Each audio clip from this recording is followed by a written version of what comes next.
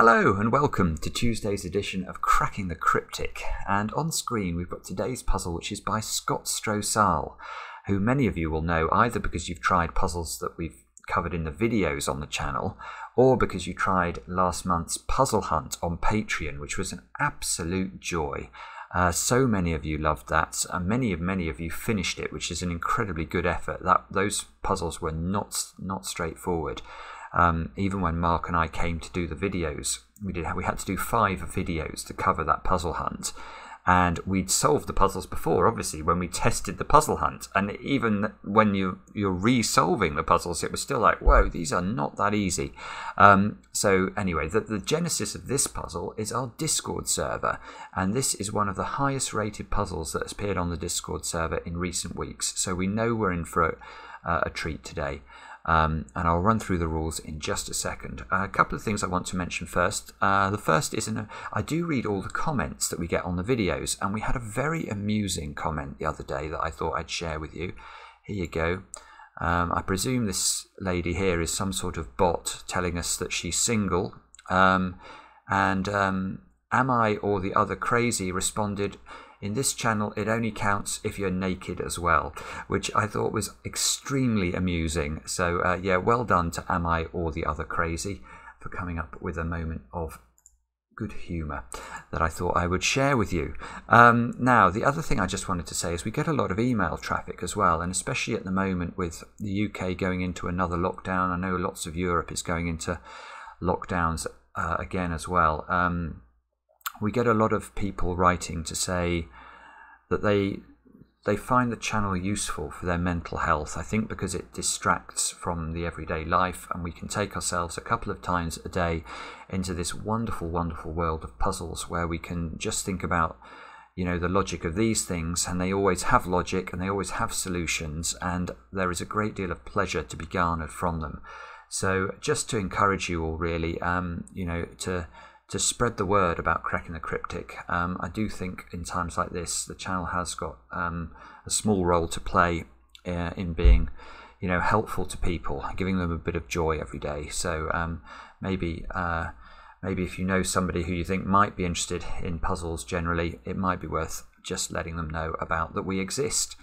Other than that, our Kickstarter campaign is still going really well. Thank you so much to all of those of you who've supported it so far. Do check it out if you haven't. This is our campaign to create the best Sudoku book there has ever been. And I mean, it's so exciting. It's going to be a really, really, really wonderful book. And, you know, I can guarantee you that. And there's a card on the screen if you want to take a look. Now, let's run through the rules of Scott's puzzle. We have got normal Sudoku rules apply. And normal killer Sudoku rules apply, which means that in cages the digits must sum to the small clue in the top left hand corner of the cage. So these 7 yellow cells have to sum up to 40 without repeating a digit. That's always very important to remember. Now, here's the complexity in today's puzzle. In addition, all cages contain a standard arrow clue, which is hidden. The circle part of the arrow will be at one end of the cage, with the arrow extending along the cage to the other end. The arrow must fill the entire cage. The circle may be any number of digits, and multi-digit totals are read in the direction of the arrow. Now that sounds much more complicated than I think it is, and luckily Scott has provided us an example which I've put on the screen. So this is how this would work. So a standard arrow clue, for those of you who are unfamiliar with it, there's a digit in a circle with an arrow leaving the circle, and what you have to do is to make sure that the cells covered by the arrow, so in this case the 4, the 2 and the 3, sum up to the digit inside the circle. So you can see 4, 2 and 3 sum to 9, and that's how this arrow here works. And in fact, that's why the cage also adds to 18. We've got 4 plus 2 plus 3 plus 9, that equals 18. Now this 15 clue is rather more complicated, because in this case we actually have a 2-cell circle, and that has to be read from the far side of the cage. So it's not 21, this is 12, and you can see that the way we get the sum to 12 is as 4 plus 8, and indeed the 15 total for the cage is 8 plus 4 plus 2 plus 1, so that still works perfectly. So that is a bit of a head scratcher. I've got no idea and no real experience with this sort of thing, so we will have to see how we go. All I know is this puzzle is meant to be brilliant and actually not too difficult despite what you might think about those rules. So do have a go. The way to play, of course, is to click the link under the video as usual. Now I get to play. Let's get cracking and see how we go. So we've got lots of big cages today. I don't know whether it's best to start with big cages or small cages. I'm tempted actually to start with small cages just to try and get my head round this. So if we, well, yeah, okay, so this has got to be a single digit in a circle. So, okay, so this has just got to be 6. So one side of this cage is equal to a 6. And that will be the circled digit in for the arrow, and then the other 2 cells will then also have to add up to 6, and 6 plus 6 is 12. And knowledge bomb from Cracking the Cryptic. Oh, my phone's buzzing at me, never mind. So if we've got, okay, so let's imagine this was the 6 that was in the circle. These 2 cells would have to sum to 6. They could either be 2, 4 or 1, 5, and we wouldn't know which. So we don't quite know. We know there's a 6 at one end, but we don't know much more than that, I think. Let's try 16. Is 16 just 8? I think it is. Yeah, okay, I can make 16 work with an 8 at one end of the cage in the circle, and then the other 3 cells, let's imagine this was the 8. These 3 squares would add up to 8, so they would have to include a 1, and they'd either be 1, 2, 5 or 1, 3, 4. Okay, so we don't know which side is an 8, but we do know there is a 1 in this cage. And I'm presuming there's only one way that you can make 16 work. If you try a 2-digit total, if you try like 12, that would be 15, 13 would be... okay, that's interesting. That's interesting. So if you start with a number like 12, it's always giving, any digit that starts with a 1 is giving, as its arrow clue, so the digits in the circle always should be in a cage that adds up to an odd number. So in fact, we might be able to get 25 by doing this, because you can see if we increase the 12 to 13, that has a double effect. Firstly, obviously this digit has changed from 2 to 3. Again, another knowledge bomb. But secondly, what's happened is that the total for these 3 has increased by 1 as well. So as you increase the totals like this, you're always going up in steps of 2. So once we know that 12 is giving an odd number, we know that anything is giving an odd number. So 16 is not quite enough. 17 is perfect, because 17 plus 1 plus 7 is 25. So, oh, but I don't know which way round it goes. Oh, bobbins. Okay, well, so the 25 has to be giving us, has to be a 17 clue, and it's either 1 7 that way or 1 7 this way. And that means odd things. For example, it means that square can't be a 1, because we know there's a 1 in one of those 2 squares, therefore there can't be a 1 here. But I'm not sure. Probably what I'm going to do actually is I'm just going to go through the grid and mark off all of these totals. So let's look at 38. So 38. Actually, let's check what 20 what does 21 give us? Does that give us an... No, 21 gives us an even number. Right, okay, so we're probably looking for a 20 number to get to 38. 29 gives 40, doesn't it? 29 plus 2 plus 9 is 40. So 28 is working. Ah, right, so 28. We need 28 to make this one, which tells us there's a 2 in one of those, and then, oh, wrong pencil mark, sorry. 2 in one of those, 8 in one of these. So that's interesting. There's got to be a 2 in row 8. So there's no 2 in those squares. let's carry on. 32 in 7 is again an even number, so it must be a 20 number we're looking for. 26, 26 is too many. 25 is correct. 25 plus 7 is 32. Right, so this one is 25.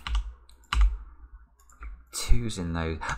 So that's interesting as well in terms of geometry. That means there's no 2 in those squares in box 5, because there must be a 2 in one of those squares. This is going to be very interesting, I think, this puzzle. Right, let's look at 40. Oh, 40 I looked at down here. Yeah, 40 was 29. So 2's in those squares, 9's in these squares. And obviously, I'm not saying there is definitely a 9 here. I'm saying that there is a 9 in one of those two positions in this cage. Now 35 won't work with a 20 number, so is it going to be a 30 number? 31, yes, it's 31.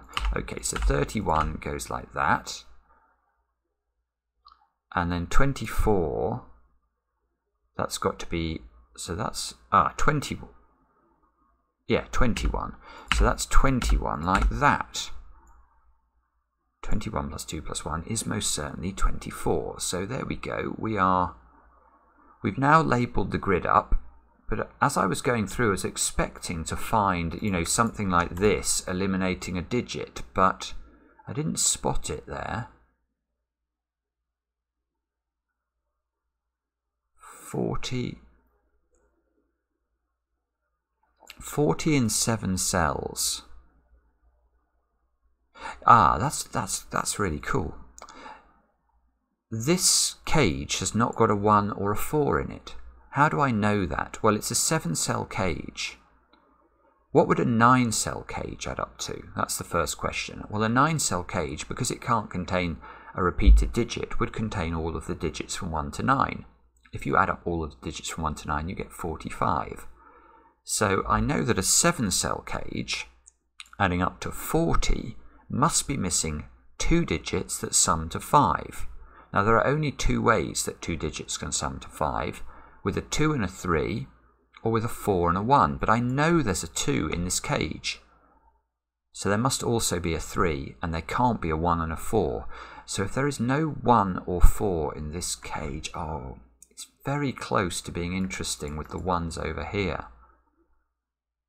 Or even with the... No, not quite. So we've got a 40 cage, 7-cell 35 cage, that's missing 2 digits that sum to 10, and it contains a 3 and a 1, so it's not missing 3, 7 or 1, 9. So it's this cage is missing 2, 8 or 4, 6. This cage, another 7-cell cage, contains a 5, is missing 2 cells that add up to 13, so it does have an 8 in it, and it's missing 4, 9 or 6, 7. 38 in 7 cells is that's got a 2 in it, so this is missing 1, 6 or 3, 4. Again, I think I'm missing something about this. Is it these 2's? Oh, yes it is. Look at this. This is very clever. Can this square be a 2? Well, the answer is no, because you can't repeat a 2 in a cage. So all of those squares now wouldn't be able to be 2's, neither would those because of the 2 here. And we know that there is a 2 in one of those cells of the 38 cage. So if this is a 2, you couldn't place a 2 in box 7. That is gorgeous. So this is not a 2. And if this is not a 2, this is not a 1. And we are off to the races with a 2 and a 1. Oh, look. Look at that. That's pointing at that square. Now that means that this can't be the 31, which means the 31 must be this side.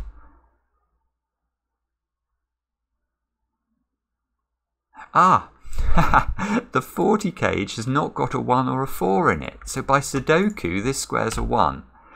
That means that's not a 1. Oh, that's so nearly good, isn't it? We still don't know which side of the 8 is, though. We just know the 1 is in one of those cells, so we've got 1s. One's in one of these three positions. I'm going to struggle with my pencil marks today, I think, because I'm trying to keep track of things across boxes. This 2 is seeing... this 2 is seeing that square. So this can't be 25 in this direction. So that must be... this must be 25 coming downwards.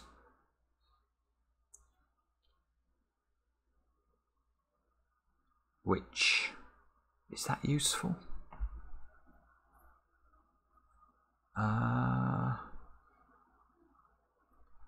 Can't put a 2 in there.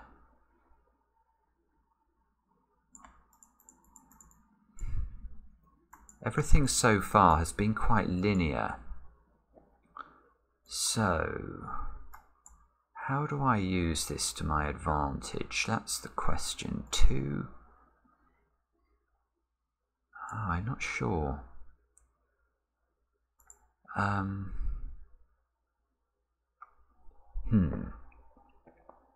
Sorry. I'm stuck.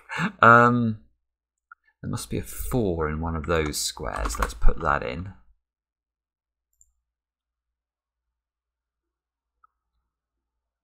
$21 here. Is that restricted?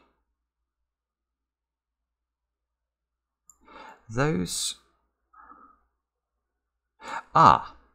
okay, yes, maybe.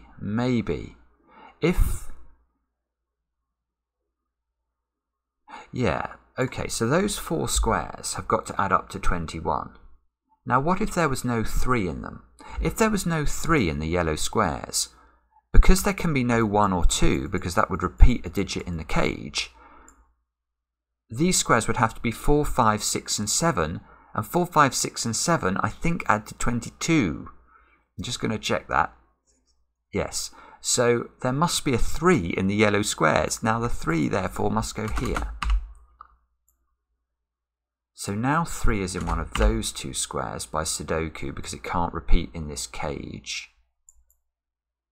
Oh, this is very clever, look. This is very clever. It's beautiful setting because now it forces a 3 into the 38 cage. Why does that matter? Well, we know the 38 cage is missing 2 cells that sum to 7. Well, it's now not missing 3 and 4 because it has a 3 in it. It's not missing 2 and 5. So this cage is missing 1 and 6. So there must be a 1 and a 6 in those squares.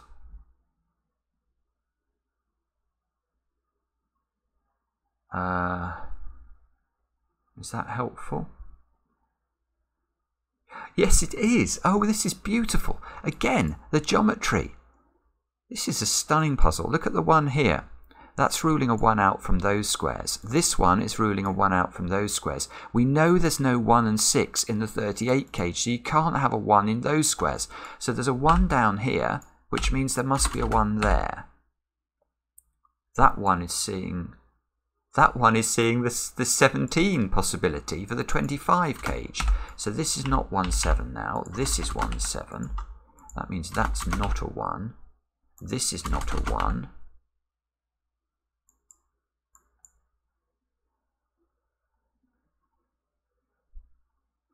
And okay, that's great, but this one is seeing that square, look, so that's not 1, which means this is 1. So now there's a 1 in one of those 2.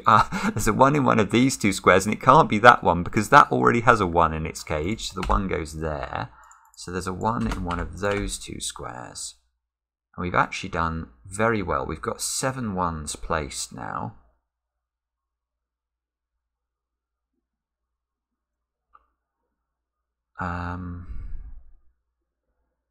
Yeah, okay, which is grand and everything, but now I'm stuck. So now we've got these 3 squares adding up to 18. Don't think we know how to do that yet.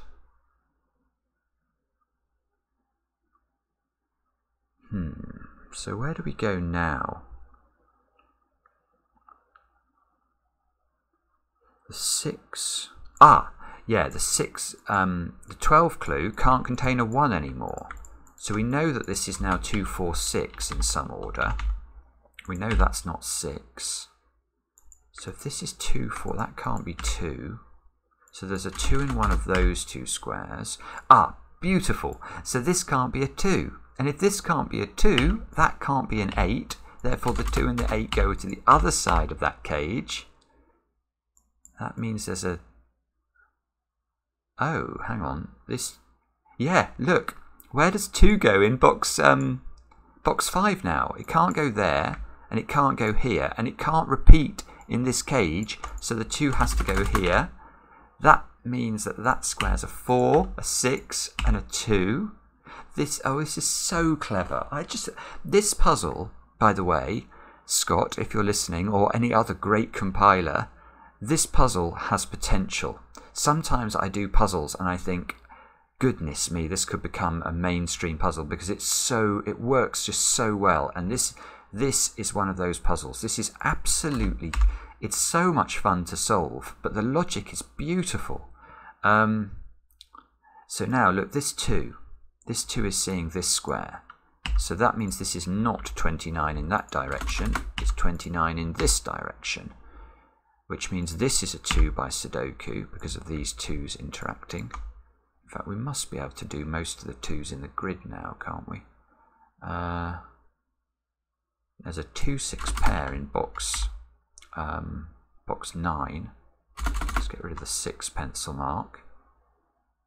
What about 2's up here? There's got to be a 2 in one of those cells. It would be very nice to know which way round they were, because that would tell me whether or not this is at 1, 3, 4 or 1, 2, 5 going along with the 8. Okay, so now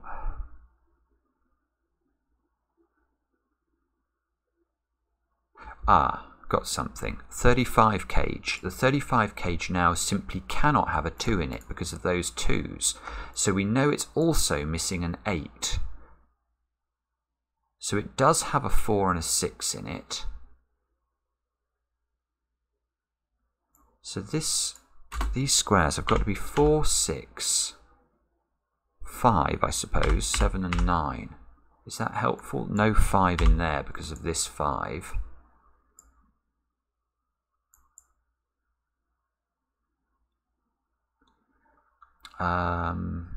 That doesn't seem brilliant, actually. There's now got to be an 8 up there, just because there can't be an 8. Because there can't be an 8 in the 35 cage, the 8 in column 4 has to shift up to the top of the grid.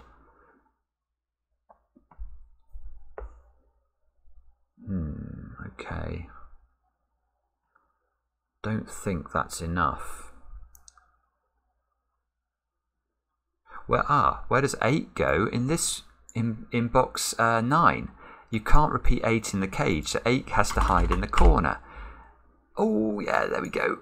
That's looking at that square, so that shifts the 8 there, shifts the 2 here. Now there's no 2 in this, so this is 1, 3, 4. And that means that's not 1, that's not 4. 1, 3, 4. Nearly. Oh, come on, I must get more from that. Those 2 squares are a 5, 9 pair, therefore, to complete the box. Apologies if I'm missing eliminations there. I have the feeling I am. This 8 knocks an 8 into that square. So this square here has to be 4, 6, 7 or 9. So, and if we have a look at row 2 of the grid, you can see we still need 5, 6 and 7. Unfortunately, I don't think we know very much about the options there. We don't have enough 5, 6s and 7s in the grid. But now it's really interesting because an awful lot of these cages I've actually done most of the work in. So I know these 3 add up to 18, don't I? So 18 plus 6 is 24. So these 3 squares add up to 21 to complete the column, which is almost useful, but not. I can't even eliminate a 4 from there.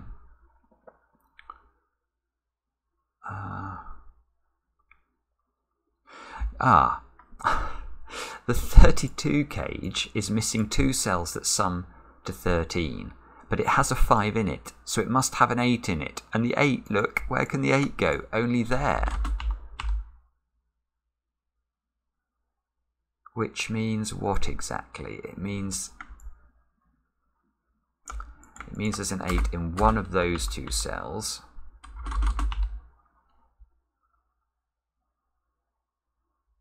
And over here,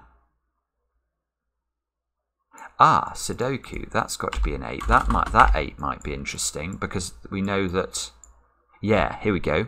How do we make those 2 squares add up to the required number, which is going to be 8? Well, these had to add up to 18. These now have to add up to 10 without using 1, 9, 2, 8 or 3, 7. These are 4 and 6. That does look helpful, because that's not 4 and 6, therefore. This is not 4 anymore. There is definitely a 4 in one of those 2 squares.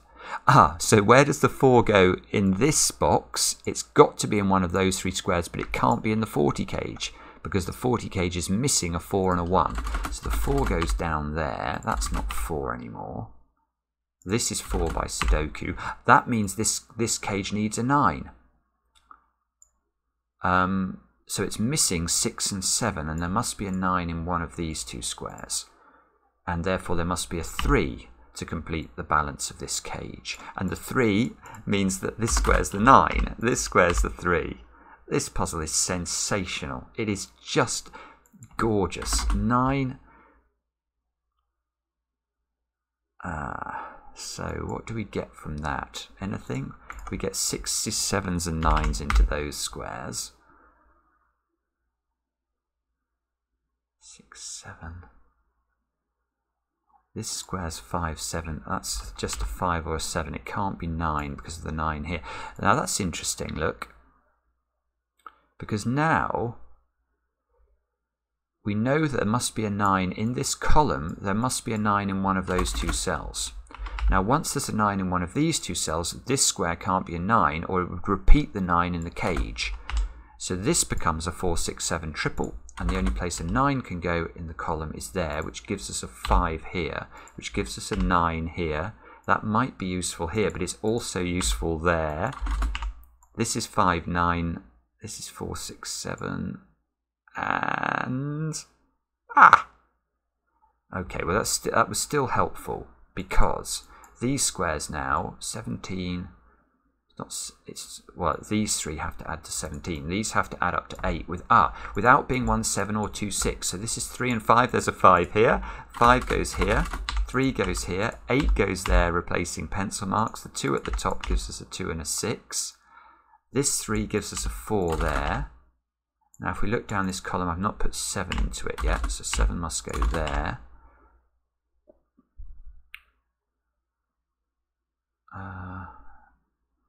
Sorry, I'm now, 6 is giving me a 6 and a 4. Let's put those in. That's not 6. 5, 7 and 9 to complete this row. You can see there's 9s here and here, so the 9 must hide in the corner. These 2 squares are a 5, 7 pair.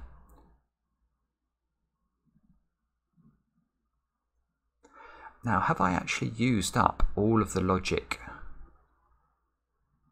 in these boxes now? I think I must have. I'm very close to having used up all the logic, so I think really it's just a test of Sudoku from here on out. 3s have got to appear in one of those 2. 3, 6, 7 and 8. There's an 8 in one of those 2 squares. 3, 6, 7, 8. No, we don't know enough about 6. That's a 7 by Sudoku. Look, the 7 must go there. Once the 7 goes there, that becomes the 1, that becomes the 3, that fixes the 3 at the bottom. These 2 squares are a 6, 9 pair. Now, if we look down this column, you can see we need 4 and 5, I think, into those 2 squares. And that means that square should be a 9. And that does look like it's what it should be. This is 4, 5, oopsie. This is 4, 5 or 6. Still not quite revealing its secrets to us, but I think we're getting close. 2, 3, 4, 5, 8. This is a 4 or a 5. Oh, oopsie, I didn't mean to do that. What I wanted to do was to put 4, 5 and 8 here. Now this can't be 4 because it's in this box. 5, 8 there.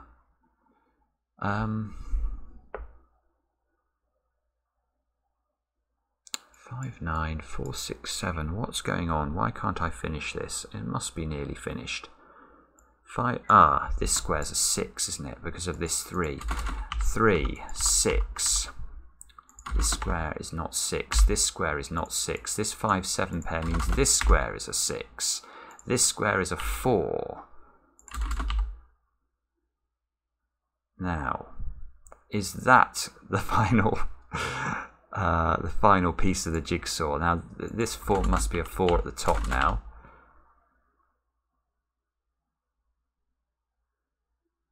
Oh, Simon, come on, hurry up. This is appalling solving. 3, 5 and 7. I still can't see how to do it. 3, 5, 7. Oh, this 7. How long's that been sitting there? Sorry, everybody. That is absolutely abysmal. But never mind. I've still had fun, and I hope you guys have too. This is just a brilliant, brilliant puzzle. Now, the 4 here fixes the 4 and the 5. Now, the 7 goes down there. This 3, 5, this 5, 9 is fixed by the 5, 9 over there. That's probably been sitting there for months as well. 9 and the 7 go in. This is a 3, 7 pair, which we can now do. That fixes the 3 and the 5 and the 8, and this should be a 6, I think. And that's all the cells. Is that say correct? It is correct. Lovely. Absolutely brilliant, Scott. Apologies for my ineptitude in finishing that with alacrity, but I did my best, and I got number blind. This happens sometimes, but I hope you enjoyed that even a smidge as much as I did. Do let me know in the comments, and we'll be back later with another edition of Cracking the Cryptic.